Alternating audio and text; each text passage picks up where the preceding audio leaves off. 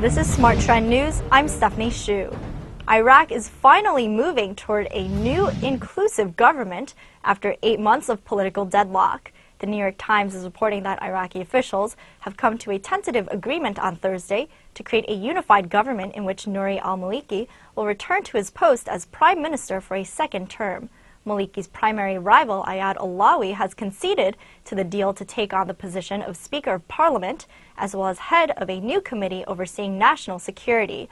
Allawi's party, which narrowly won the most number of seats in the country's March elections, had originally refused to join the current government, saying it would not relent if Allawi was not prime minister.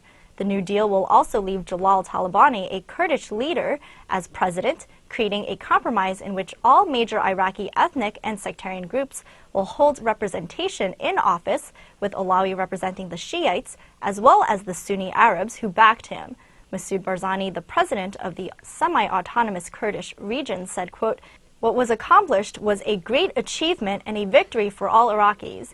Even though it came late and with regrets, it is considered a first step to a new beginning."